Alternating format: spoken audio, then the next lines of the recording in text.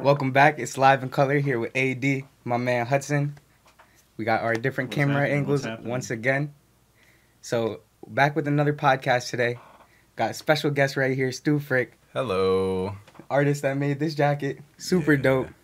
So we're going to get into that. We're going to get into a whole bunch of important, interesting stuff today. But before we get started, I'm going to just need you all to follow us on Instagram, Live in Color Media, Twitter, it's Live in Color.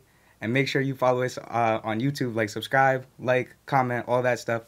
And we got the special link now. It's youtube.com/liveincolor. Super cool. Super cool. We out here. So make sure you follow us on that. But yeah, now let's get to our guest.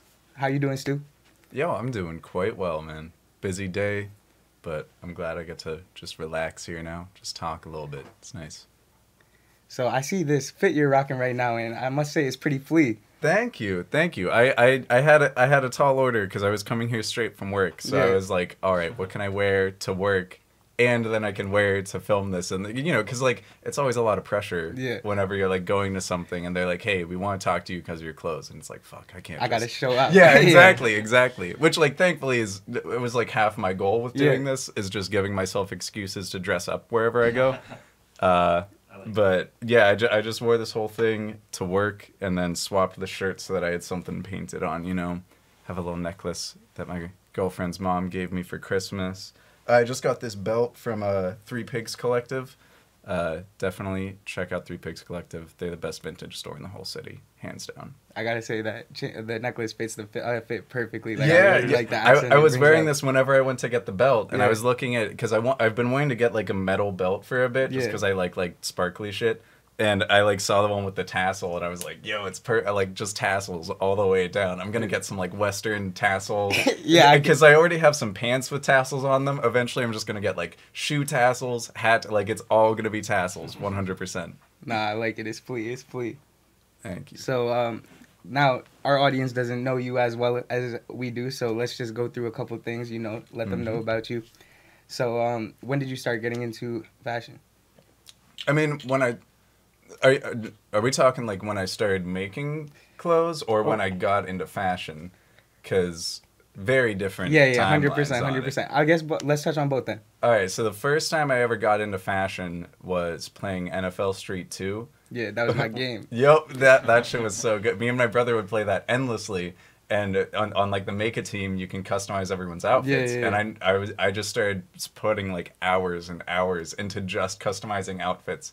And I had like a really good team built up, and then I started doing their outfits, and I realized I didn't like the color scheme, and I like scrapped the whole thing because I was like, this is bullshit. Yeah, I gotta do something with the light blue in it. Started playing as the Sharks and shit. Because I like growing up, I grew up in like a really like religious family, and like all scientists. Like nobody in my family particularly cares about the arts necessarily. Yeah. Like not that they have disdain for it or anything, but like, you know, nobody in my family would like make fun of me for dressing poorly or really like celebrate you for dressing that well. So it was just never something that like occurred to me until I had that like first bit of influx. And then, you know, I started wearing terrible outfits in high school and experimenting, and then like finding myself in college. And eventually I first started painting clothes back in 2016. Because I'm really into Bob Ross. Yeah. I would watch Bob Ross videos all the time on YouTube to fall asleep. And one of my friends in college got me like a starter painting kit that was like Bob Ross, so that like I could paint along with a Bob Ross video for Christmas one year. And but I like never used it. I had it in my closet for a long time. Yeah. Then in 2016, I missed a Julian Baker show, who's like one of my favorite musicians, or at least was at the time. I haven't kept up with them as much, but I like missed their show and was really bummed because I wanted to get some of the merch. So I like looked up, I don't know, just like some kind of little spark was like, wait, like I wonder if I can just paint on something that I have. And so I like looked up fabric paint, went and bought some, and then painted my first shirt. And like, it was the best feeling ever to get done with something, even though it was terrible. It was like, oh shit, like I made this and nobody else has this now. Yeah. Because I was working at Forever 21 at the time, so like everybody was wearing the same things all the time. You always see people wearing that. Yeah, exactly. So it was really cool to have something that was like my own, and I just kept expounding on that, and here we are. Like one of the things that I feel is just like a lot of people just wear those name brands and stuff, and yeah, they hold weight, but like something I've realized over time is just like wearing, like I personally wear things like that support like rappers I know, like people I know, like people I've met and things like that. Like I'd rather put my money in their pocket and support their message and then rep them outside than wear like Forever 21 or like exactly. Like, I mean, aside from all the like Forever 21 is just a fucking terrible company. I hate them. Yeah, they're awful. But like it was just sort of like the realization of, you know, I had like started getting into fashion and had mostly experienced it from that very like hyper commercialized, you know, by the numbers kind of side of it. And it was a realization that fashion could be more than that. Fashion could be more like what I wanted it and hoped it would be, you know, because you growing up and sort of wanting to dress well, you have a bit of a rosy view of it. And then you start like working, even just in like a retail store, and you're like, oh my God, it's all bullshit. Like, this is terrible. Yeah. And then, you know, having the ability to create something that was at least a bit, you know, special and unique to just me was really nice. And it sort of opened me up to a whole different side of the fashion world. So did you ever end up using that Bob Ross kit? Yeah, that was the one I used for the first one. It was like the brushes and the palette from it, they were like still in my closet, and that like I saw them in my closet and was like, I wonder if I could paint something on there. So that was like the first one I used. Nah, that's really cool. Yeah. So other than Bob Ross, like what other artistic inspirations would you say that you had? I mean, like there's like it's really hard to say because it's very difficult to narrow it down. Narrow it down and like differentiate between who is like, whenever I'm creating art, I'm thinking of them versus artists that I really like, you know, because like I really like artists like Francis Bacon or like Basquiat, obviously, and stuff like that, but I don't necessarily channel them when I'm making art that much. But in terms of like fashion, my two biggest for sure are Isabelle Desbourges-Grave, she's a I want to say Dutch, but she's a European fashion designer who like paints paper and then fashions the paper into clothing. Yeah. And we use a really similar painting technique. And so like I really love seeing her work because she's essentially just like a better version of me. So it's very cool to see it like look at the top of the mountain. And then the other one is Iris van Herpen. She is definitely Dutch fashion designer. Who does like the 3D printed clothes, like the ones that look like water coming off of people's bodies and stuff like that. Yeah, she had an exhibit at the Carnegie Museum of Art back in like 2015 or 2016, I want to say, and like that shit blew me away. Because like those two artists specifically are like, those are the pinnacle of what fashion can be in my eyes. At least, like, you know, within my narrow view of it. I'm sure that there are other amazing artists that would also exemplify that. But, like, within what I've seen, those are, like, the top.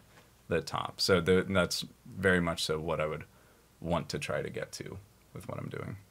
So, yeah, no, obviously, big ways to go. But just in terms of your career already, you're definitely pretty set, I would say. There's definitely, like, always room for improvement in everything, you know. But I would say your name is known out here. People definitely like all the stuff that you've been doing. So, like, what would you say is your biggest accomplishment thus far? It's weird to say because my biggest accomplishment, like several of my biggest accomplishments, are probably going to happen this year. That's really cool. Yeah. Which is nice because I'm finally getting to the point where like I'm planning out projects to be further in the future, and I can like actually, you know, plan and work towards them. But I mean, oh man, In terms of specific projects,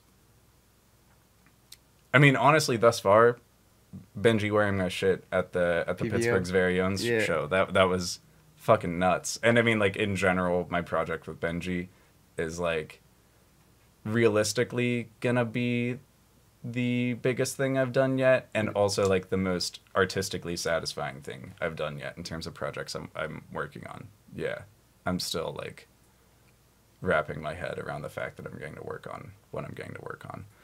Yeah, no, that jacket by Benji, that's the first thing that caught my eye, actually, about you. Like, I saw that jacket, I was like, whoa, whoever made that, I need one. Yeah, that was right before you hit me up for one, wasn't it? Yeah. Because now I literally saw the jacket, I was like, wow, whoever made that, like, I need a jacket, yo.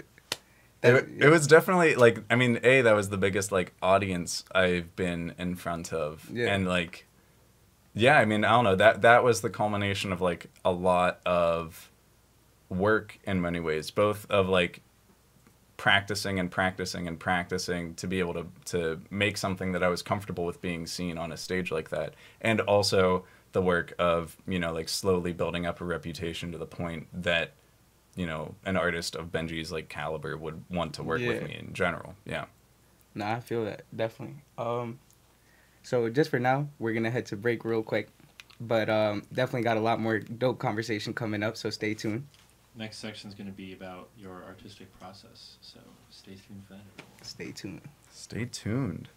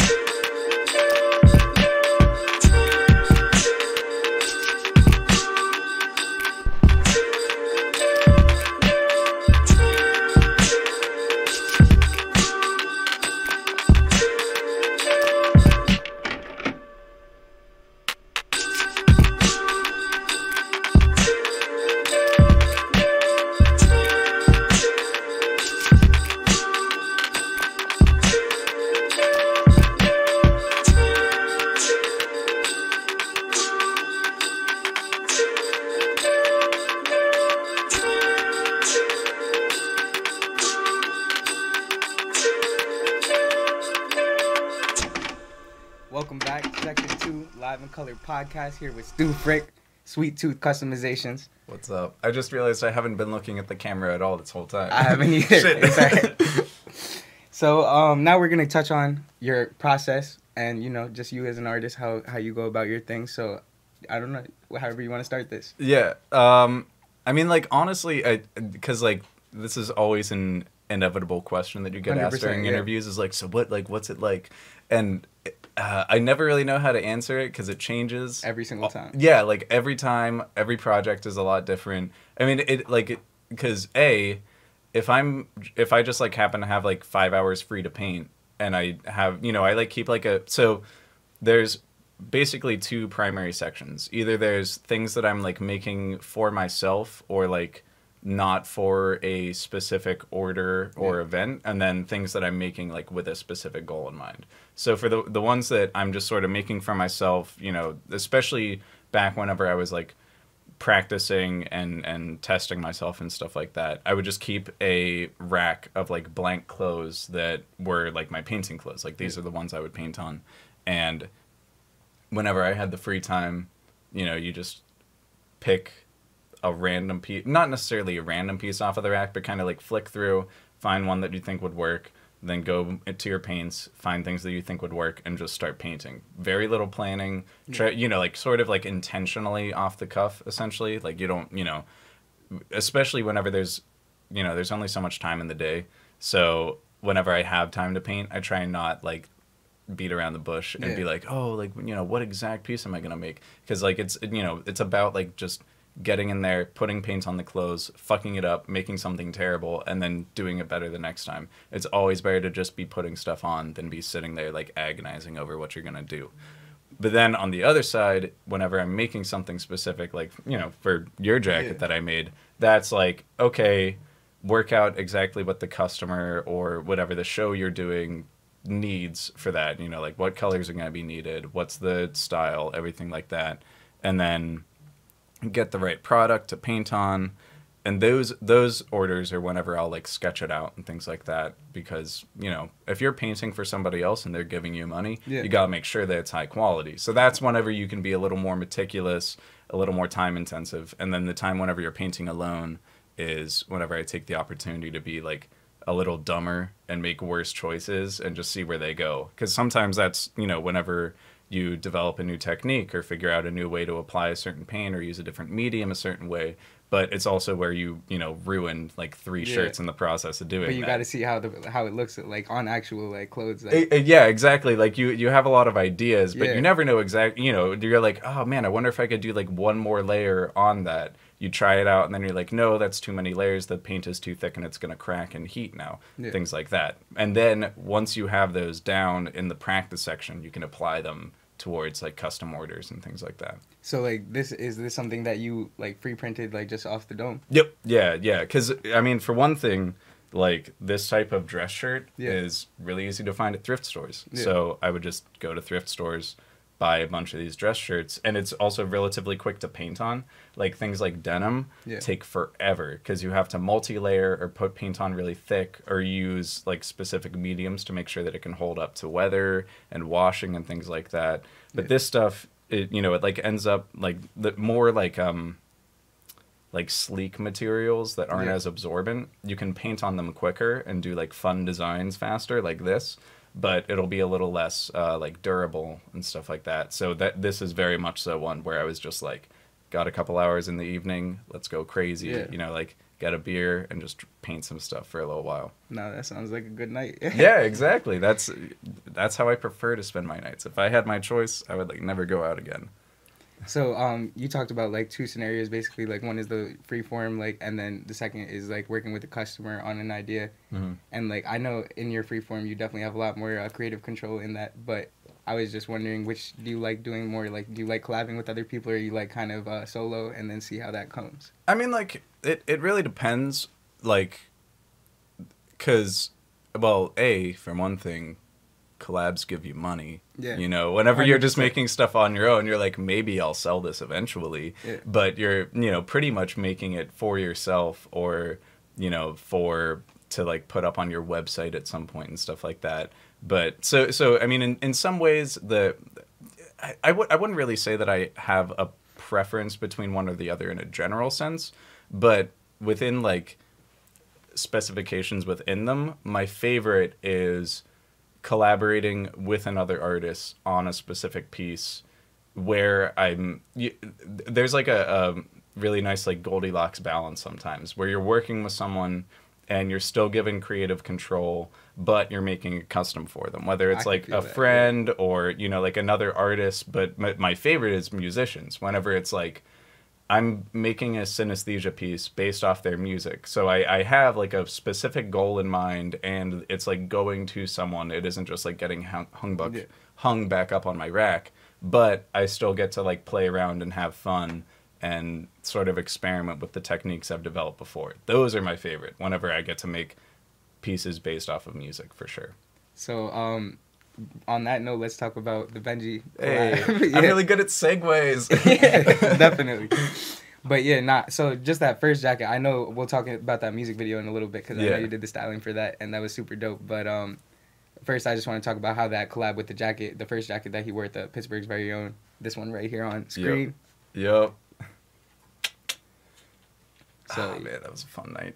That was a great night. I was drunk as shit for when he came out. Oh man, that was so much fun. Me and my girlfriend were like crying together. It was the best. Everyone showed out that night. Like that night was great. Yeah, man. That show was so good. Yeah. Like whatever, like Pittsburgh has to show up like that for everything. Yeah, I feel everything. That. And honestly, there has been a decent amount of momentum, I feel like, coming off of that. Like even to artists that like weren't directly associated with those shows. I'm like seeing more people show out. I'm you know, like I feel like everybody is kind of realizing the enthusiasm there is for the scene right now. Like Brittany Chantel just had her album release party, and that shit was fucking popping. And it's like all of these artists are killing it right now, and people are catching on.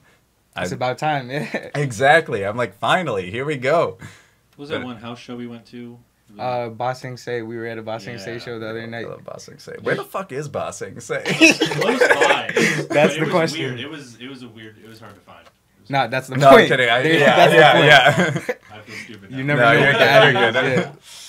But we saw this dude Infinite Third, and like crazy experience. Yo, he sat down, he had like all his mixing boards out, and then he had his guitar, and he would just play like a chord or two, record that, then play another chord or two. Oh man, I fucking love looping artists. That shit, I like. That's hard. I love that shit. Shout out Infinite Third for the follow back on Twitter, by the way. Hey, I haven't listened to them yet. I'll have to check them out. Nah, it's just one guy, Billy Mays. He goes by. He's really Infinite. Billy Mays the Third or something. Infinite Third is the. I think his Twitter name. Yeah. But Billy Mays, just people call him that. I guess he looks like Billy Mays a little bit, like from the OxyClean commercial. All right, yeah. But he was super dope watching him. But yeah, back to the Benji. So yeah, how did that collab come about?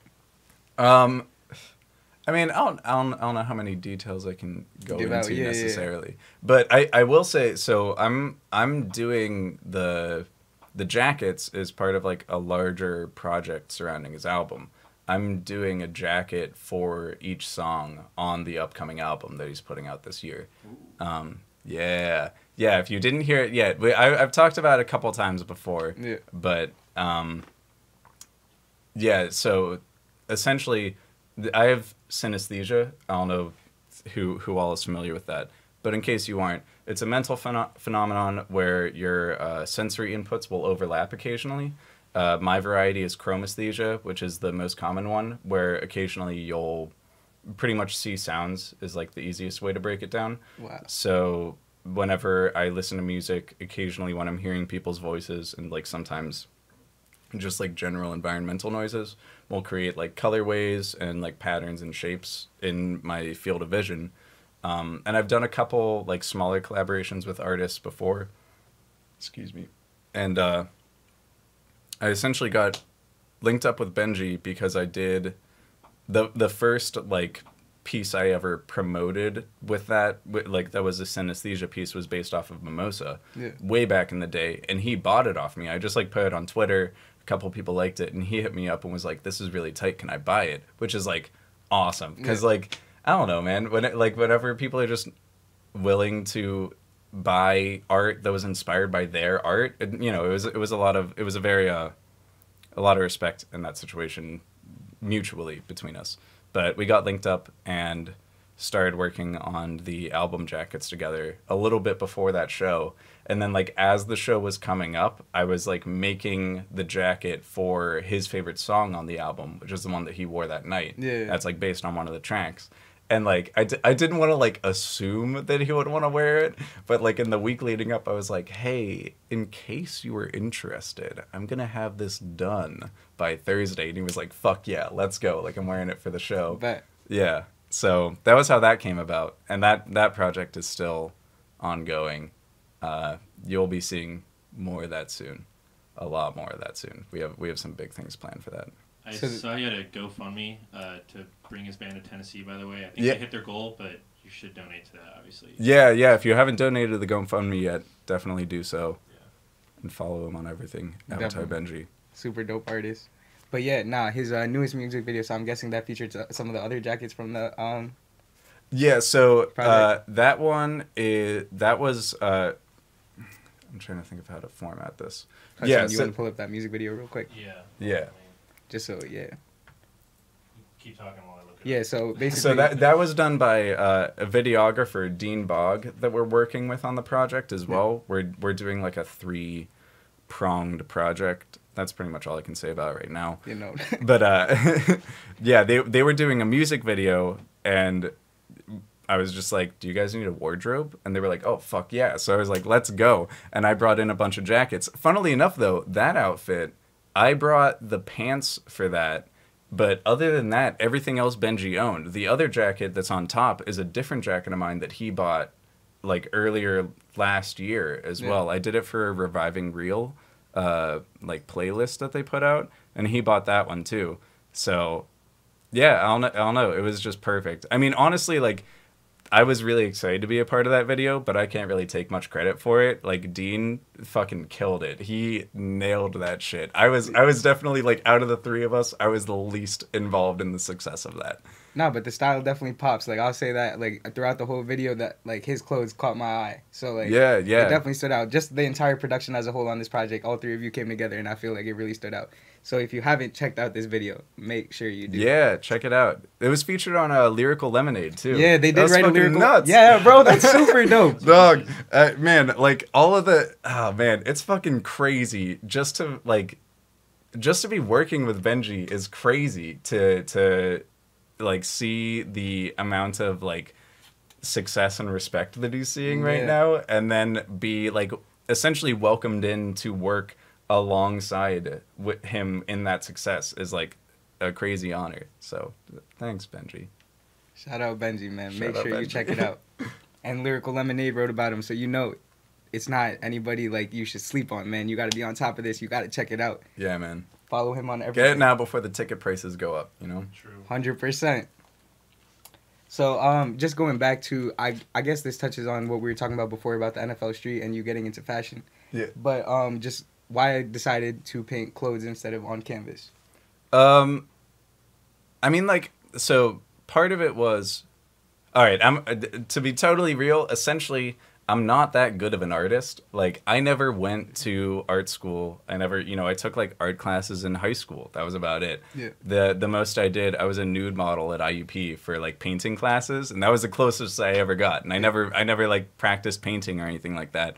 So whenever I like, started getting interested in fashion and, like, creating clothes and everything like that, I was like simultaneously building up these 2 interests in fashion and painting, like looking at more paintings, going to more museums, like consuming that art form more, but simultaneously just being like overwhelmingly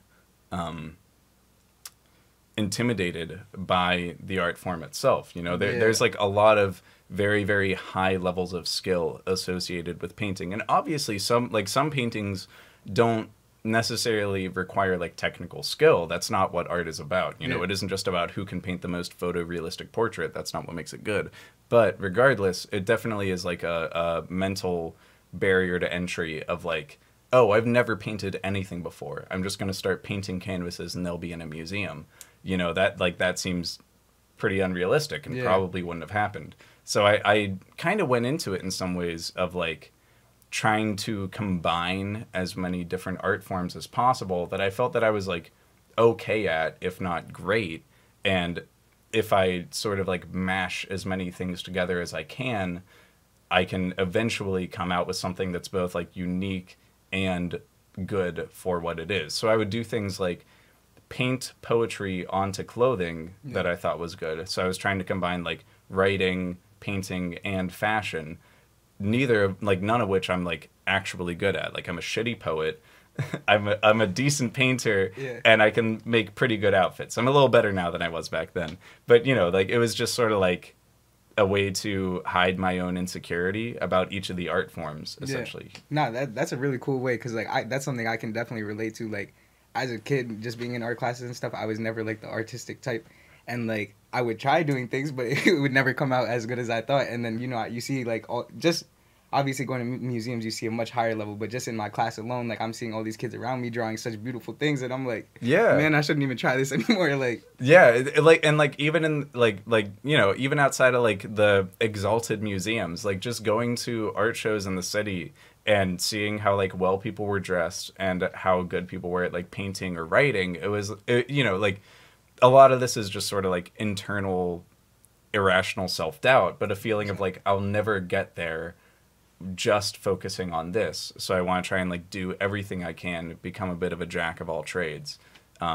Whether or not it was like rational to dislike my own art that much at that point, it was a good way to get myself to try it by like putting it under the guise of other things at the same time. Nah, and I also like that approach because, like, by trying everything, you get to experiment and, like, find your own style in all those things. Yeah, exactly. Like I got to figure out how to paint clothing at the same time I was figuring out how to write. You know, it was like sort of inadvertently creating this really efficient time of like learning and practice of trying all these things simultaneously, failing at all of them, and then getting better at all of them at the same time. Trial and error. Yeah. So building off of that and going back to, you know, your brand and everything, we know you have a pop-up shop coming up this, is it this weekend or is it next weekend? No, next weekend, May 18th, Saturday. At Social Status. Social Status downtown.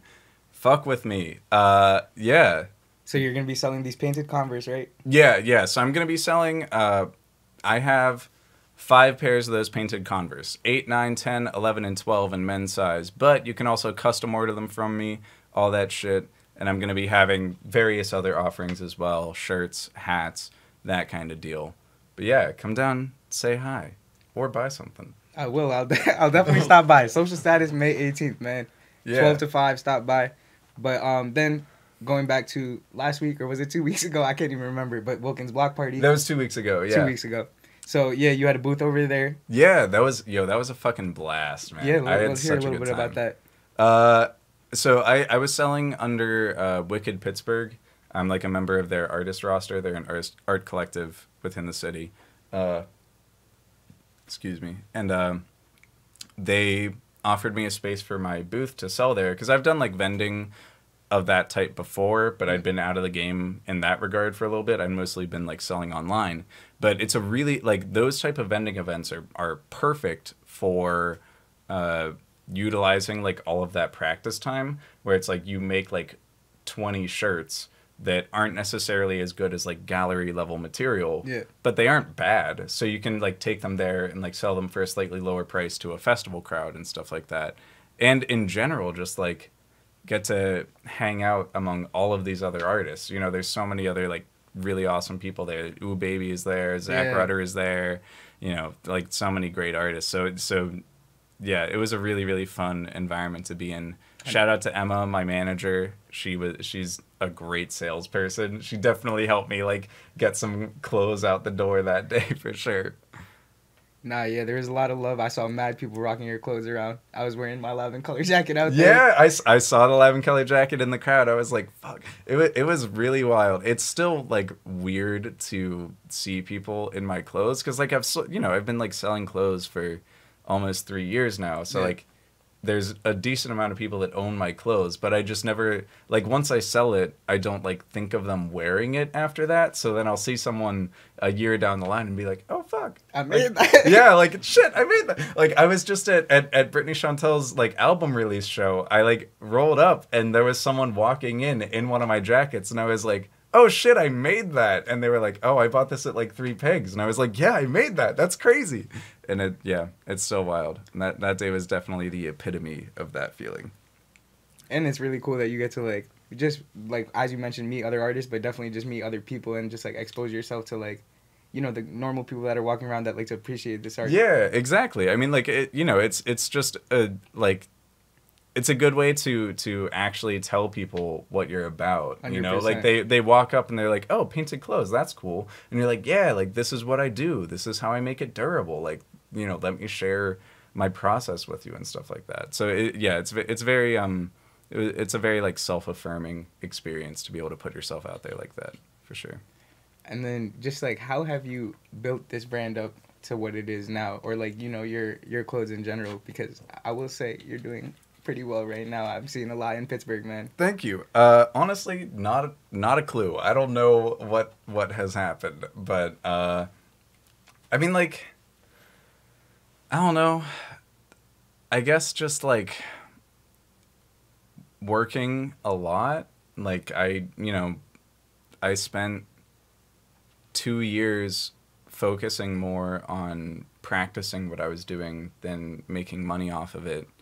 One of the biggest things I would say that I've done is just taking like really dumb opportunities that I wasn't necessarily ready for and just trying to see what I could do with them.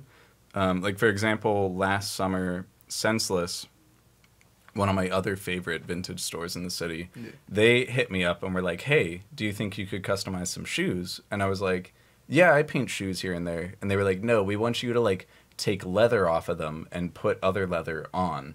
And I was like, I've never done that before. Yeah. But yes, yeah, I'll try it. And it was terrible. I mean, like, the shoes turned out okay, but it was like a lot of work. I didn't know what I was doing. I fucked up a lot. There was like a lot of times where they were like, hey, you gotta like fix this part of it or something like that. But now I, like got that opportunity to like customize shoes for Senseless and learn how to do a totally new thing that I hadn't learned how to do before. So just like a lot of classic like nose to the grindstone shit, just like going home and painting for hours every day, missing social events to paint every day, stuff like that. And not even with the mindset that you're going to sell, but just somewhere down the line, the sales started coming. Yeah. I mean, like that's a really good approach. I feel like you really want to master it for what it is, not just monetize it. Right. Yeah. I mean, I feel like there's a delicate balance in terms of like monetizing your art, where there's a lot of pressure to sort of like jump into the deep end and just like, fuck it, quit your job, do this all full time. Which like, no, like if you're doing that, hell yeah, power like you have a lot more bravery than me, and I really hope it works out. But it at least for me personally, I feel like there can often be a lot of pressure to like negatively monetize one's art if you're doing that, because immediately you have to make money off of your art. Yeah. So it's like very quickly you can run into situations of like, do I cheapen my art for more money? Do I do what is integral for less money, et cetera, et cetera? So it was a lot of like, keeping a day job, coming home and painting during the night, keeping your integrity as an artist. And like figuring out what I actually wanted to make. Yeah. And then once I figured out what I actually wanted to make, trying to get that into a position where I could make it for money, essentially. And I'm starting to get there, and it's pretty wild. All right. So while we build that up, and obviously much more room for building up in the future, who is one famous person that you would love to see rock your stuff? Oh, that's a good question. I didn't read that on the outline. Shit, I should have been ready for that. One famous person. Either Ezra Miller. I really like Ezra Miller. Yeah. Or No Name. Ezra Miller or No Name. That would be a crazy honor. Which, I mean, like, No Name's famous. Yeah. Right? I think he's popping off right now. Yeah, I would categorize her as famous. Yeah. But yeah, one of those two. For sure. And then where do you see your brand going? Or where would you like to be at? Where ideally? Because I know this is a difficult question. It's a big question. Yeah, it's definitely a difficult question. I mean, like, I don't necessarily have, like, specific overarching goals for my brand. I'm not like trying to take over the world of fashion or anything like that. I mean, one thing that I definitely want to do is not stop painting clothes, because like if I'm able to like achieve a certain level of like notoriety or whatever, and start like selling just like printed clothing and stuff like that of my painted designs, that would be tight and probably make me more money. But I in many ways, I just kind of want to keep doing what I'm doing and keep developing that to a larger level. Especially like this year, being able to work on larger scale projects where I'm creating not just one-off pieces of things that I think look good, or like, oh, this is a fun pattern and good colors, people might like it, but making a full-formed project that's cohesive within itself and you know, presents a consistent artistic idea. That's more so what I want to do. So creating painted collections, I suppose, without overbalancing my brand or whatever it is towards heavily produced or mass produced and like commercialized clothing. I feel that and I respect it. Yeah. So with that said, we'll end this section here, and I hope y'all enjoyed that. Section 2, we're gonna head to break real quick where we got another beat. And yeah, stay around. We got some more interesting stuff coming up. Yeah. When we make music, we don't do it in order to reach a certain point, such as the end of the composition. If that were the purpose of music, to get to the end of the piece, then obviously the fastest players would be the best. So likewise, when we're dancing, we are not aiming to arrive at a particular place on the floor, as we would be if we were taking a journey. When we dance, the journey itself is the point. When we play music, the playing itself is the point. Exactly the same thing is true of meditation. Meditation is the discovery that the point of life is always arrived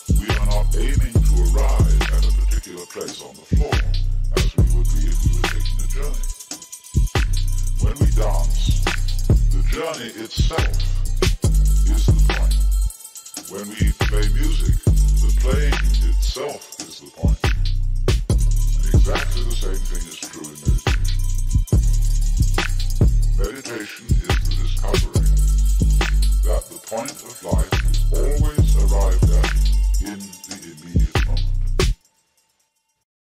moment. Was whenever I started wearing more feminine clothing that I sort of knew I wasn't supposed to wear, you know that like negativity and like negative comments and stuff like that are going to come towards you eventually because of that. So there was a lot of motivation to dress really well so that if I was going to get criticism for, say, wearing a dress, the criticism couldn't come from my outfit being bad. The criticism could only be from me wearing a dress. Yeah. Sort of as a way to like unmask the reasoning behind that. And I feel like it would build like just like personal confidence in wearing those outfits out. Like Also, like there's a lot of, you know, like if you've never worn a dress before and most of society sees you as a man, then it's like if you're gonna wear a dress, you better wear a dress. You know, you can't just like throw it on because you don't know what you're doing. Yeah. And, you know, then you're just sort of like playing dress up and shit like that. Like, you gotta come correct if you're gonna do this. Come correct, yeah. Yeah. So, yeah, I love clothes, and I love the way that clothing inherently affects the way that you present yourself to society, and you know that the clothing you wear affects the way that society will react and act towards you, essentially. Do you think there's a change that's starting to happen right now? Because I kind of... Yeah, like, 100%. like with painting clothes, and then I see a lot of sort of... like celebrities, I guess, are the ones who I'm seeing a lot doing this, but like breaking down kind of the two distinct, like the male look and the female look. I'm seeing a lot of that start to break down.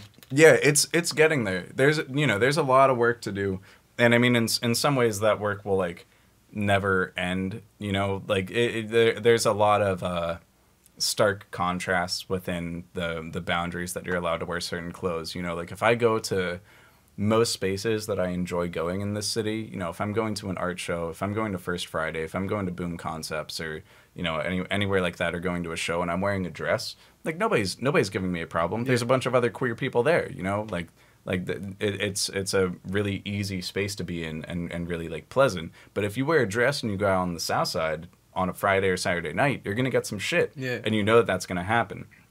But overall, I would say that there is a lot of positive change happening within society, specifically around the realm of clothing and you know, like gender acceptance, gender normality and conformity and stuff like that. Yeah, there's in general, I would say there's a much more positive curve happening than a negative curve, for sure. That's good to hear. Yeah, I always like moving forward, always like progression, so. Exactly. And because, like, clothes are beautiful. Yeah. And they're just clothes. Like you know, it's tight to be able to wear, like, a more queer outfit and be able to exemplify that you're queer. But it's also tight that to have the idea that anybody can wear anything and it does not matter. Whatever you want to look good in, however you want to look, wear it. It's all just fabric. Who gives a shit? We're animals. We're all gonna die. Yeah. Wear the dress. Like, we're all goofy as hell for wearing clothes anyway. Yeah, exactly. like who cares? Yeah. Nah, I really like what you said, that clothes are clothes, and like basically it's this like societal impact that is telling you that, like, you know, clothes belong, like this clothes belong on this gender, that clothes belong on that gender. But I like what you said, clothes are clothes. Like, we can rock anything. So like Exactly.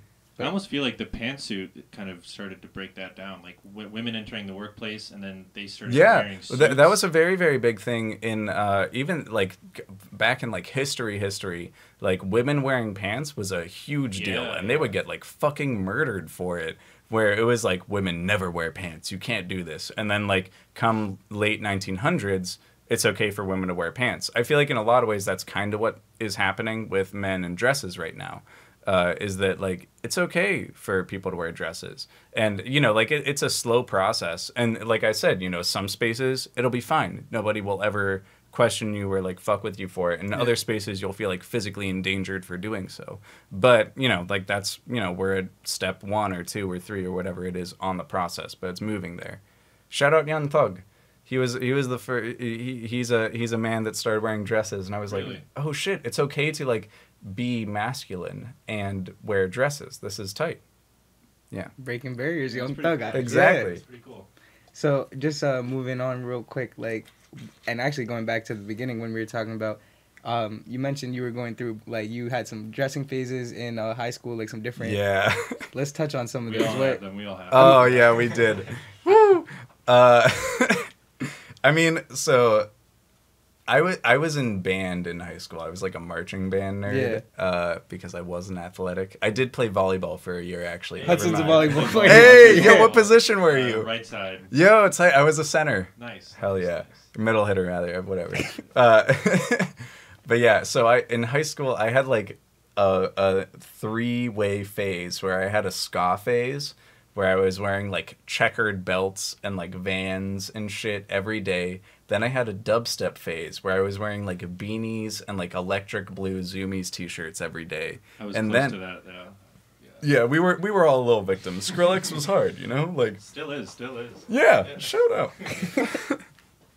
And then for some reason my senior year, I decided I wanted to be like fancy, and I started wearing suits to school. I called it Well-Dressed Wednesdays, and I would wear a suit, a 3-piece suit to school on Wednesdays, and it was fucking terrible. I have no idea how anybody tolerated me at that point, but... Did anyone else participate in Well-Dressed Wednesday? A couple of my friends did. They would wear like dress shirts and a tie, but I would like always try and like, even though I was like trying to get other people to dress well, I would always try and one up them and like dress like more fancy. Yeah. Which like, you know, works out well today because now I'm like, oh, I'm gonna like come the best outfit for this. You know, like it was a good base for my sense of like competitive fashion in some ways, but very misguided at that point in time, where I was wearing like old like 40s and 50s style suits and trying to look suave and shit, and I was just a skinny ass high schooler. It was a bad time. Now, personally, like as I mentioned, like now I try and wear like people that like messages I support people like locally, and even just like my favorite rappers and stuff. Like I'd rather rep their stuff out than wear like name brands. But when I was little, like elementary school, like my mom used to get all my clothes, and she used to have me dressed on point. Like I was definitely looking cute. Yeah, your mom was like, we're gonna get this picture right.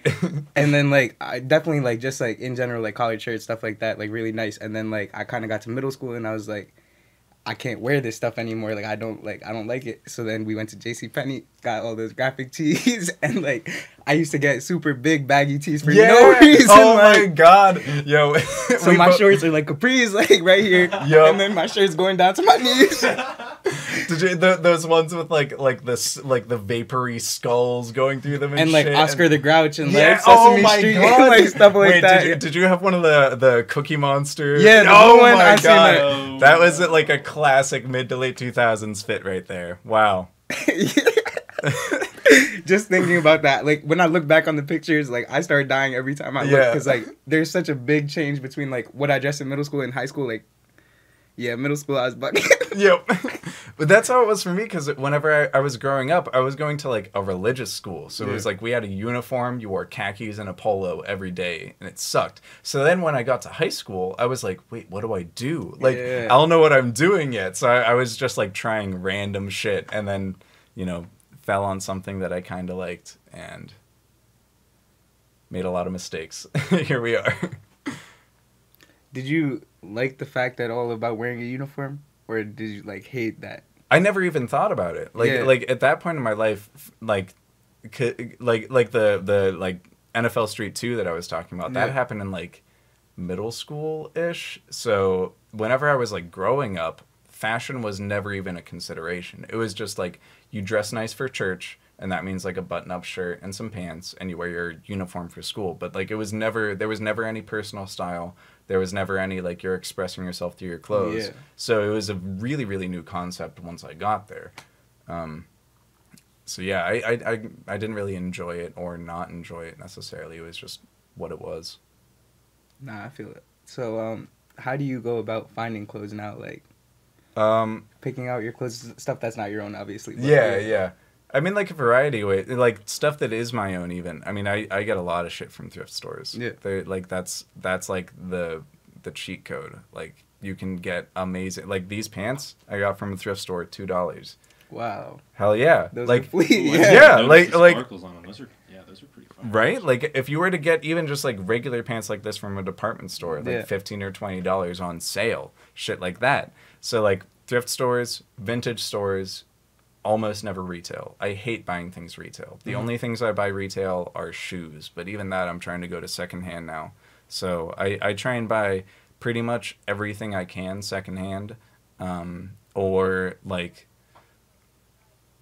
responsibly sourced wholesale pretty much for like things that I'm trying to mass produce, like hats and stuff like that. But otherwise, like this whole fit, I got these shoes from Threads on Carson, so those were retail. But like pants, shirt, headband, necklace, like all of it is like secondhand as much as I can, or vintage. Because like vintage, like that's like, I mean, we're going into this in a second with fast fashion, but like vintage clothes, like if you buy a Levi's jacket from 1980, that shit will still last you 25 years. If you buy a denim jacket from Forever 21 now for the same price or even more, it's only going to last you 1 or 2 years, Yeah. you know? So, like, I would rather buy the clothes from the era when they were actually produced well anyways, and not support an immoral fashion industry at the same time. So while we're touching on that, let's get into fast fashion. Yeah. And can you just explain to everyone and myself what fast fashion is? So, I mean, like, fast fashion isn't necessarily a technical term. Like, there aren't, like, specific parameters for it. But essentially, it is the, like, business of very, very easy to acquire and not very durable clothing. So you're thinking stores like H&M, Zara, Forever 21. Honestly, pretty much most stores in the mall are fast fashion. They'll just change their price points, but like most places are using low-grade manufacturing techniques and also like underpaying and exploiting their labor as well. So it's essentially the rotation of clothing and the clothing market away from like utility and durability and towards very, very fast trend building and quick like production and rollout cycles. So like so I worked for Forever 21, like I was saying. Yeah. And they're, I think, the epitome of fast fashion. Either them or like them, H&M and Zara, I think are like the big three of fast fashion.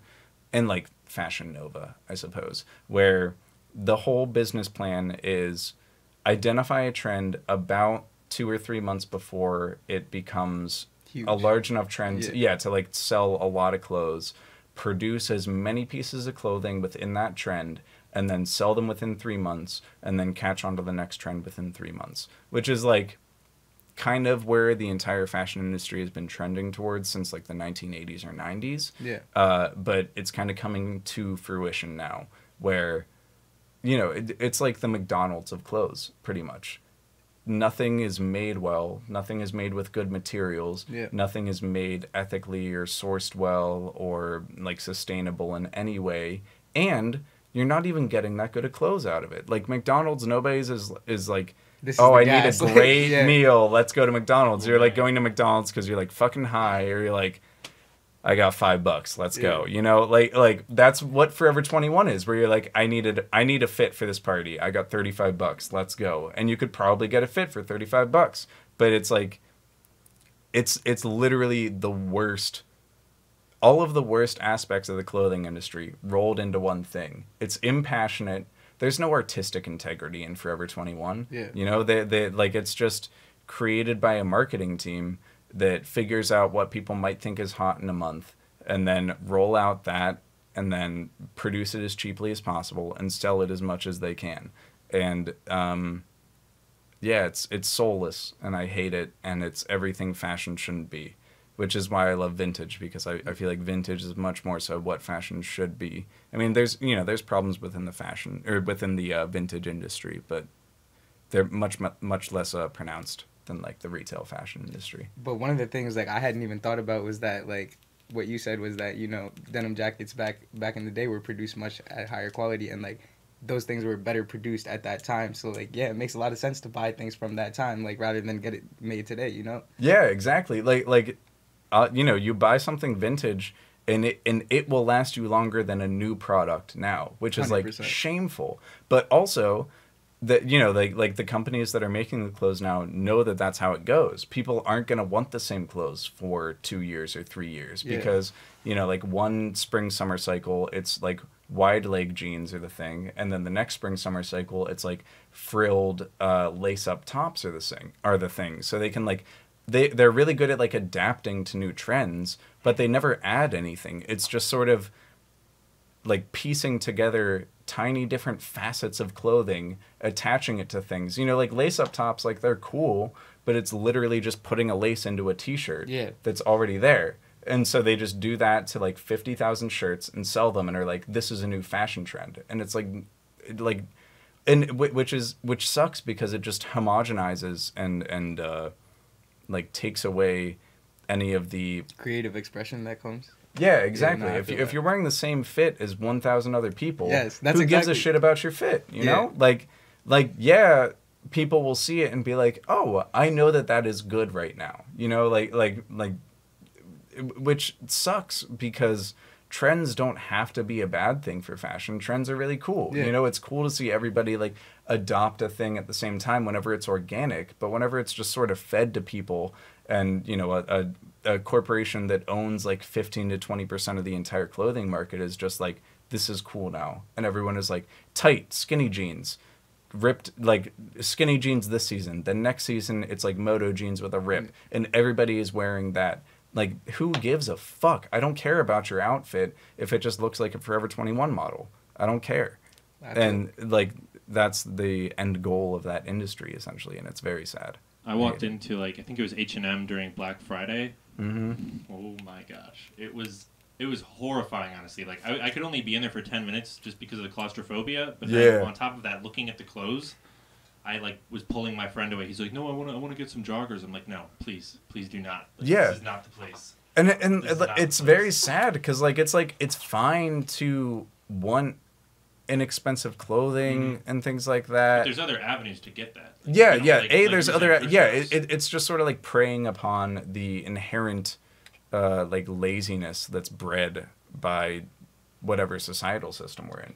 You know, it's giving everybody the things they want as cheaply as possible, as quickly as possible, and they know that they don't care about quality, and they know that they don't care about the ethics going into it. 100%. You know, like if you look at any large fashion brand over the last 20 years, Gap, Old Navy, Forever 21, H&M, any of them, they've all been caught using sweatshops or slave labor 100%. within their production chains. And just nobody cares, because if you're looking at two jackets and one's 15 and one's 25, everybody's going to buy the $15 one. 100%. Yeah. And it's really, really hard to get a whole population of consumers to collectively be like, I would rather buy a better $30 jacket than either of those and not directly support an industry that profits off of slave labor, essentially. But whenever those industries are making billions of dollars, it's really hard to fight them because they can out-advertise you, they can out-produce you, they can out-style you. Anybody that had artistic, and you know, whenever I was getting into fashion, I was working at Forever 21. What was the plan? It was to move up and eventually get a corporate position. Yeah. Then what would I be doing? I would just be working to help Forever 21 get profits off of that same shitty ass system. So it's like, they can buy anybody that they want. You know, Fashion Nova can buy endorsements from anybody that they want. Yeah.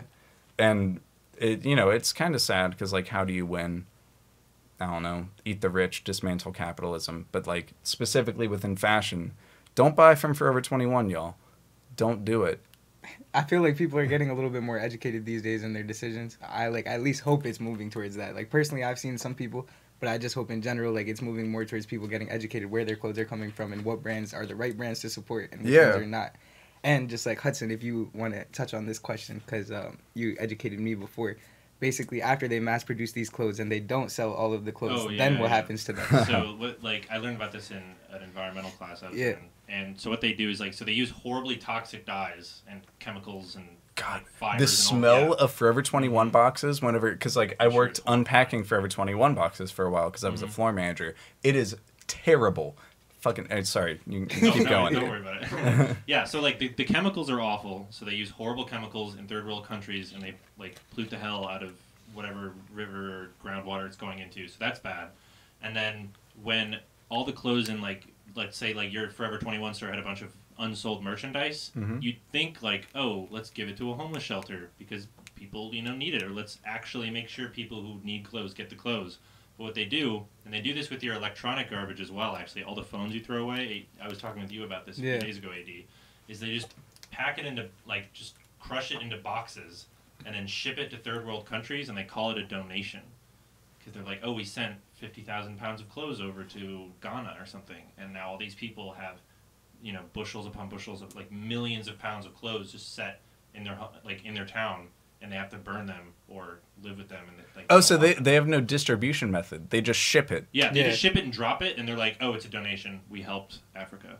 And so all of these clothing companies who say like if they even claim that they have charitable donations, the fact of the matter is that they're not actually donating. They're just shipping their garbage there. Yeah, and even if people are donating, usually it's just a cost-benefit analysis of how much do we donate that doesn't hurt our bottom line, that still gives us a positive public appearance, essentially. Yeah. So, like, it's all bullshit. They're all working against everybody.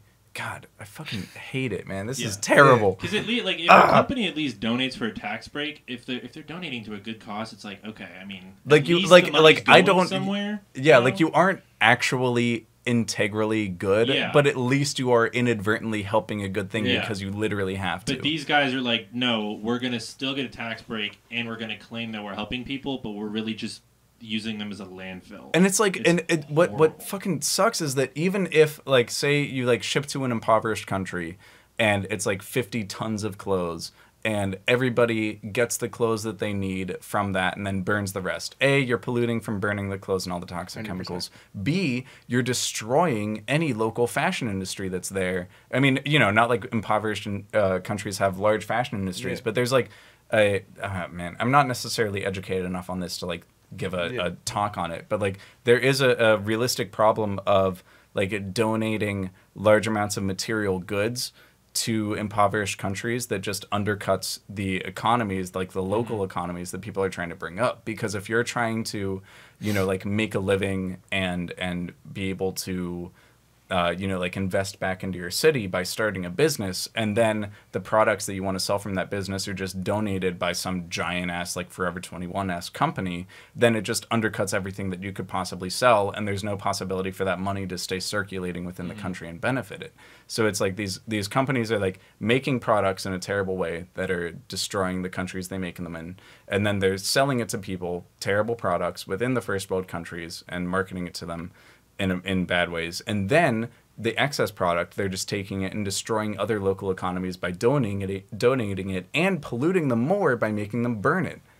Fuck Forever 21. Don't shop there, man. Don't shop there. All my clothes from now on. Yeah. No, of course not. I got some homies that definitely have bought some stuff from there. So like, I'm saying don't do that. Go return that stuff right now. Like, and I mean, like, it's not like you know, there's no ethical consumption under capitalism. So like, it's not like it's possible to forever avoid buying from an immoral company, because most companies are immoral. But you know, like, whenever you can, buy clothes from a thrift store, buy clothes from a vintage store, buy clothes from a local producer that sources their stuff well, things like that.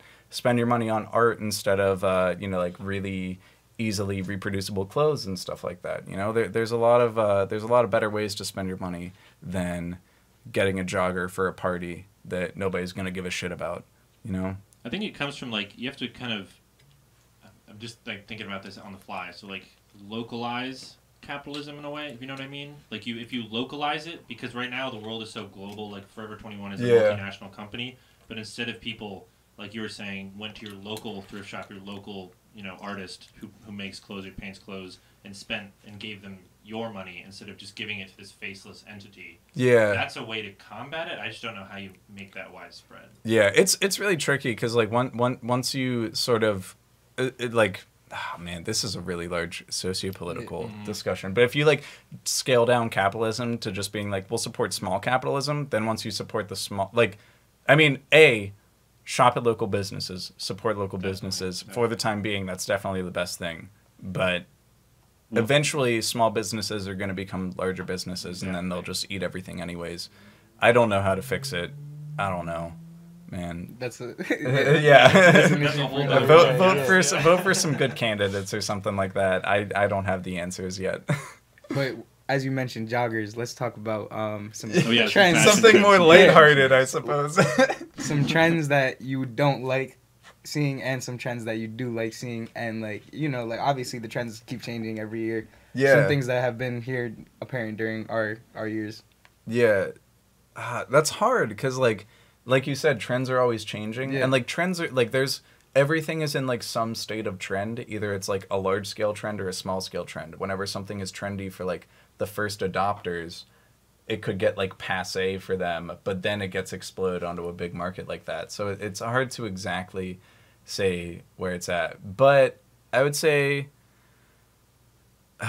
trends, not necessarily that I don't like, but trends that I'm not impressed by anymore are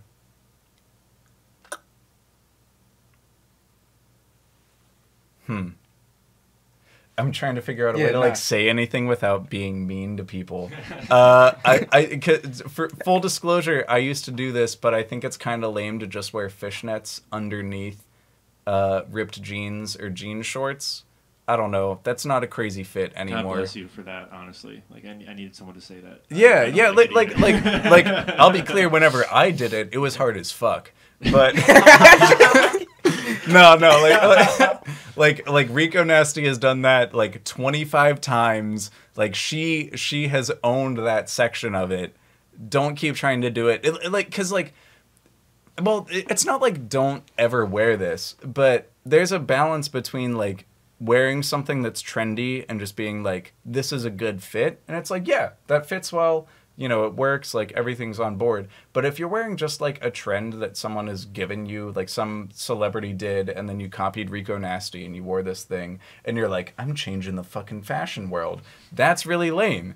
And like, you know, I'm sure that I've done that before and I'm victim to it and stuff like that. But like, I don't know. Whenever you're wearing trends, just be aware of what you're wearing and that you aren't necessarily changing the landscape of fashion. You're just kind of hopping on the wave, yeah. Yeah, which is like cool. That's fine. You know, it's all right. But, you know. Just acknowledge that that's what it is. Yeah, don't get in your head too much. Personally, like me and Hudson were talking about this before, and just like another trend, I guess, we'll mention is the ripped jeans. Definitely like. So back in the day when I said my mom was dressing me and everything, used to go to Walmart, get the Wrangler jeans, you know, nice and cheap, like $10, $15 a piece. Yep. And then over time I started, you know, shopping for my own jeans, seeing what's out there. And like I'm seeing people pull up with these ripped jeans. I still got my Walmart jeans on. And they're all like, I'm like, yo, how much did you pay for those jeans? And they're like $50, $60. I'm like, whoa, like, bro, your jeans are ripped. There's less material. And you paid more for the jeans. Yeah, like that company is saving 5 cents on every jean because they're just cutting out material and repurposing it, and like doubling the price too. Yep. Yeah. So yeah, that was just one thing. But like, I mean, today I understand ripped jeans. Like even this jacket is distressed and everything. And like one of my friends from back home actually made that jacket. And like it's fine. Yeah, it looks cool. You know, it's just something like I've never been used to wearing anything with like rips before because like. All the time, my mom has been like, "Why would you buy something that's ripped?" But then now that I finally wore it, I like understand it, and I'm like, "Yo, this is kind of like free. It's cool, like you know." Yeah, it gives you a little like I was saying to you off air. I wear ripped jeans because in the summer I don't like to wear shorts. Yeah. So I like to wear pants, but I wear pants that have big holes in them, so I still get ventilation.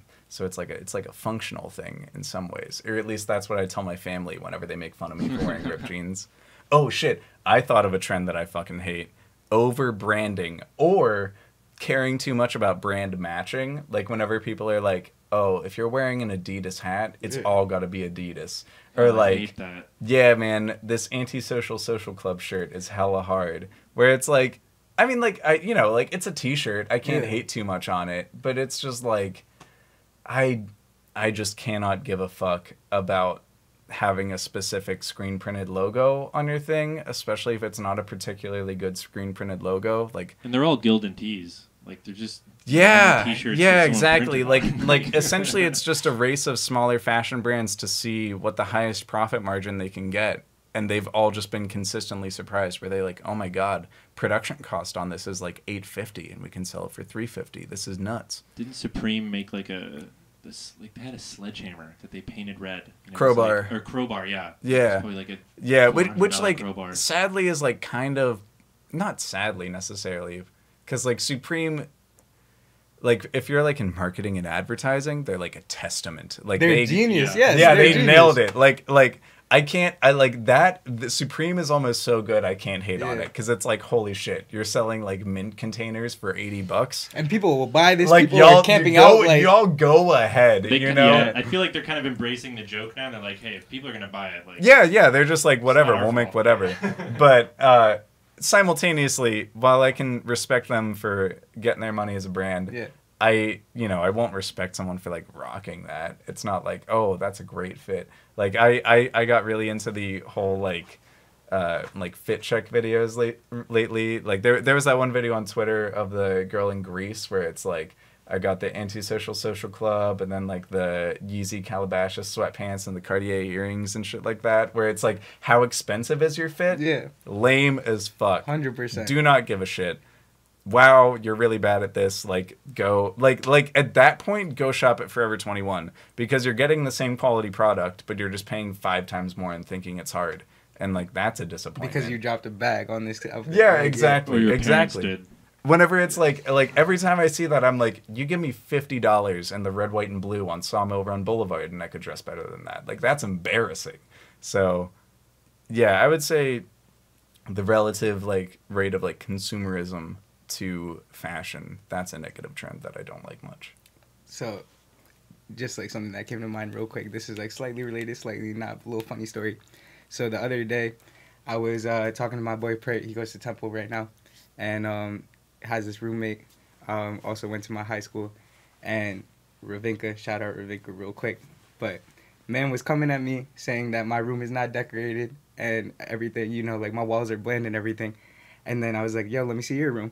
And he literally had white walls, everything. And, like, if you know me, I keep art everywhere. Like, even my room is definitely decorated very nicely. Like, nobody is touching my decorations. This corner is awesome. I was just saying, like, how well, like, cohesive it is and all that shit. So, yeah, he was coming at me, and then I was like, all right, let me see your room. So then he shows me, like, the little FaceTime real quick. And this man bought a Bape t-shirt, like, a while ago. Oh, no. For some reason, felt the bag was so hard that he had to hang it up on his wall and be like, yo, this is like the centerpiece of my room right here. Like, this is, I was like, man, you're just flexing like your brand that you bought. Like, this is not even doing anything. And like, it's a bummer because like Bape is cool. Like, Bape is a good brand. I respect Bape a lot. But, you know, like that in some ways, that's almost like the fate of like high fashion streetwear brands is that they're at the like they're at the whim of their customers, you know. Like if their customers are going to be lame as fuck flexing all their shit, then you know it like brings down the brand. And it's like, dog, you're really flexing the bag, like the bag from it. Ravinka, yeah, come on, man, what are you doing? Yeah, come on, like go like literally how like think of like break down the t-shirt. How much did the t-shirt cost? Probably $150 or so. The production cost of the t-shirt was probably $15 to $20 counting screen printing, maybe $25 to $30 counting shipping. The cost of the bag was probably $3.50 to $4 counting printing, maybe shipping. And then the rest of it was spent on like marketing and advertising and stuff like that. If you literally just went and spent $50 to $75 on a local artist, you could get a cool ass commission piece to put up on your wall. And like, what's harder, being like, look at this cool ass bag from a t-shirt I got, or like, yeah, I put money in an artist's pocket from here, yes, and I got it on my wall now. That's hard as fuck. That is hard as fuck. I like I don't give a shit about the brands. I want to try and get the money back into the pockets of the artists around here. Like, even building off that real quick, so like a normal thing that I don't know how apparent it is in other cultures, but like definitely in the Indian community, like your clothes matter status like right away. Like, you feel me? If you're not wearing name brands, then like what are you wearing? Like, people don't really care and stuff. So like a lot of the times actually like at H&M and Forever, like, you know, Abercrombie and Fitch and all these places, you'll see like middle-aged Indian men shopping there and getting their t-shirts and stuff because like those are the name brands that they know about. But just I don't even know where I was going with that. But yeah, so it is like about the name brands and stuff, but just in general, like when I was saying like I wear like these things that are local artists, rappers and stuff like that, like yeah, like 100 other people might have that shirt, but only that 100 people that know what this shirt is are gonna know. Like, so many times I've went out and like people have seen like the rapper shirts that I like wear and stuff, and they'll be like, yo, that's a really cool shirt, where'd you get that? And I was like, yo, it's the rapper's brand, like check it out. Like, drops a whole bunch of dope stuff, but you guys don't even know about it because everyone's so focused on the name brands all the time. Yeah, exactly. And like I feel like sort of in the same conversation of like trends, and like inherently it's kind of uncool to wear things that other people are wearing. You know, like everybody wants to be, you know, separate from the pack and individual. Like, it's okay to be wearing things that other people are wearing, but it you know, like, it's cool to do that whenever the thing that you're wearing has purpose and meaning. You know, like if you show up to a show and 100 people are in the same piece of merch, that's not lame. That's hard as fuck. Everyone showed out, for the same cause. I feel that. That's definitely a good way of putting it. Exactly. Which is like why it's so negative to see people dress in the same way from like fast fashion, because it's like, you're all uniting under this terrible shit. You could, you could support like a good thing in a different way, still like follow a trend and look the same as some other people, but like have it funnel money back into a good thing and support a good thing. So, yeah, shout out to you for wearing all that fucking merch. Appreciate it. You know, I just try and do my part. But like you said, I definitely do like to like dress different. Yeah. But like I also, you know, respect the people that are supporting the good messages. That was a great way of putting it. So with that, we're going to cut to our next break right now, and I hope you guys enjoyed that section. A lot of deep cutting stuff right there. Yeah. Definitely need a breather real quick. Yeah, that was heavy. So yeah, let's get this break, and then we'll come back for section 4, final section.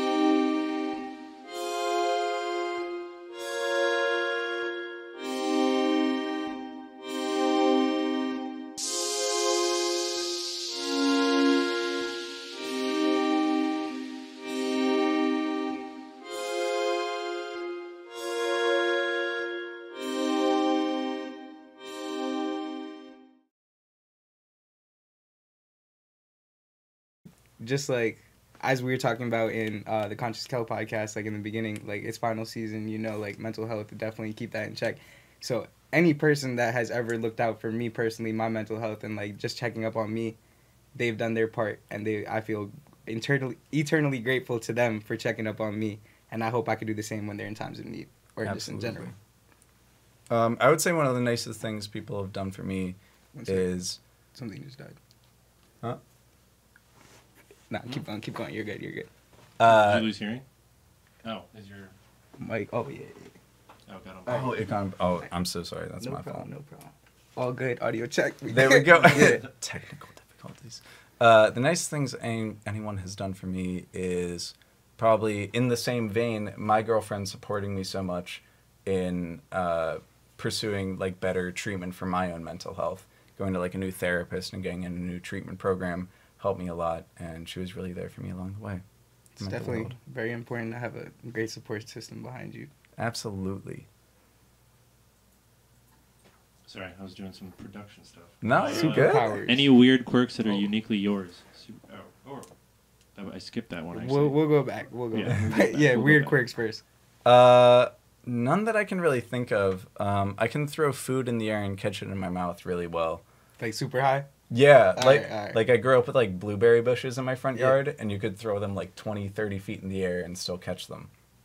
It took me a while to learn how to do that. Like, I just kept missing all the time, and then one day, I don't know, I just worked out the hand-eye coordination, and I got it. Exactly, yeah. Like, once you break the small barrier, you just have it forever.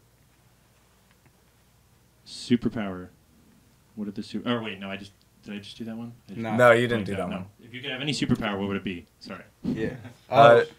Go ahead. Oh, shit. Well, all right. So first of all, I'm gonna go back to the quirks real quick. Yeah. My bad. Sorry, I got distracted. Yeah, no problem. No, my man Hudson is trying to handle all the audio technical visual he's got a lot on his plate. Definitely. So one of the things I do, and I won't even say it's that bad, but like I'm always like shaking my leg, and it's not even like I'm restless or anything. It's just like maybe it is because I'm restless. Yeah, but like. Do you have ADHD? Nah, I don't. Okay, because I have ADHD and I shake my leg all the time. It's like one of the symptoms. It's just like when, I don't know, maybe from like when I was young and playing football, like when you're in your stance, like you're always shaking your leg like, ready to go. And like, I don't know, even when I'm like taking notes or in a test or something, I'm going to start shaking my leg because like in my mind, it's like I'm ready to go. Yeah, it feels good. Like you want to know that your leg works and you're like good to, And then, so now we'll go back to the superpowers. You could get... my favorite superpower would definitely be long-range teleportation, 100%. Like, fuck anything else. Fuck flying. Fuck, like, time control, any of that. No. Just, like, snap, you're in Italy. Snap. Like, even just, like, snap, I'm in my friend's house across town. Don't have to deal with traffic. Yeah, none of that shit. No commute, ever. Perfect. That's not a bad answer. I think, all right, so, like, if I was in high school and you asked me this question, I would have said elasticity. Because, like, obviously I was an athlete. And, like, so you can get taller? Yeah, no, because, like, one thing, I'm definitely, like, short, and, like, size has always been a thing in sports. So I was like, you know, if you're elastic, you're just going to reach up 10 feet in the air. It doesn't even matter. Nobody's guarding you, like, dunking on everybody. Goal-oriented. But now, today, I would say, like, I think flying would be really cool, but I also think that invisibility would be tough. But, like... You can spy on people? Nah, I mean... More so, I feel like invisibility, at least for me, would be like, be in a social situation that you're anxious in, and you don't have to talk to anybody. You're just like, you know, like you're at a show, and you're like, I don't want to talk to anyone, I just want to watch the show. Then you're invisible. Real G's move in silence, so you know. Invisible. Yeah, that's all. That's all we got? Yeah. I hope y'all enjoyed this conversation today, because we sure did. We had a great time chilling today in the LiveInColor studio with the podcast here with Stu Frick. Hello. Make sure you follow him on Instagram and Twitter if you want to shout those out real quick. My Instagram is at Stu, like the soup, like thick soup, STW_Frick, like the park.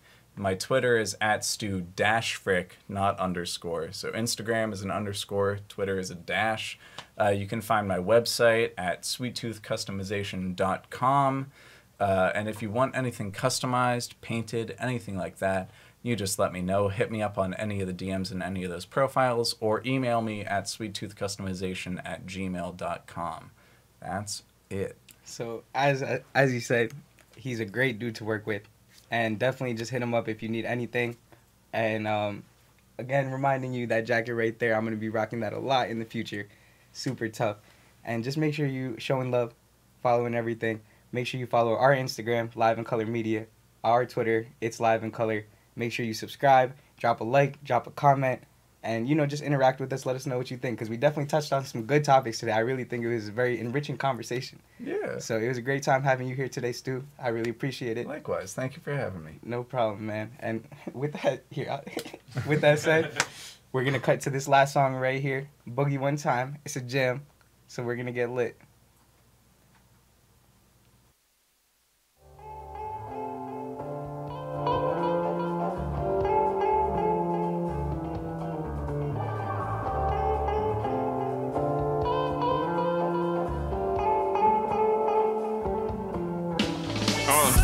Now just rock.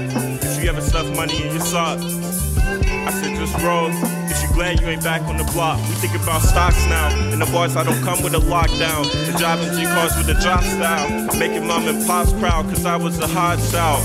But you gotta crawl to walk. Hit my prime became an Autobot. Now I call the shots. Serve the pot and serve the broth. You get what you weren't. That's all then that's on the broth. This world we in don't make you strong. If it don't you won't be long. Patience thinner than a thumb. Smoke you niggas in the barn. Let me see it 1, 2 times if you good, 3, 4 times if you great, 5, 6 times if it took a long time. I need 7 cause it's never too late. Let me see it 8 times if you grind. Let me see 9 if it's fate. Let me see 10 cause the whole team win. Everyone I play the part need a plate. Personally, I got beef with y'all. Sit down, got to brief you all about some things I saw. My Aunt Chloe, that was first of all Gold Kings and the swordsman horde. On an open sword through the plains, like my soul had strength. Strapped up for the embrace of day. Ain't got time to be good, only space to be great. Honestly, I'm on time, but I'm 5 minutes late. I cascade through the hills in I-78. Bags that I sniffed will be the bags I make. Try to feed the vultures, but they already ate. Checked on my dogs, but they already straight. Come on, son.